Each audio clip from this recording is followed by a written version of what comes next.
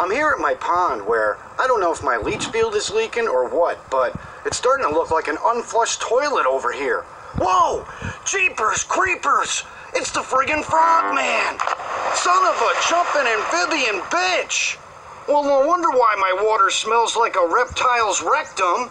Because this Belgian bastard's been pissing and pooping in my pond. Between the snake shit and the turtle turds, I'd be better off swimming in my septic tank. It's more sanitary. This is unbelievable. Where's the NCON officer when you need him? Actually, screw that guy. Now that I think about it, I should just kill this creature and sell his sorry ass to a Chinese restaurant. He's got to be at least a week's worth of wonton soup.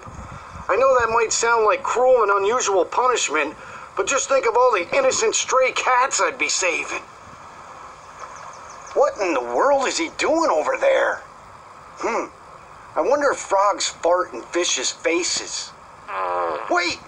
This thing's laying eggs! Well, that can't be right. Either she has tiny tits, or he's a hermaphrodite. No way! Wow, look at that frog leg omelet. Great! Now I'm gonna have pollywog people living in my pond. Holy crap! This creeper's coming out! Oh my God!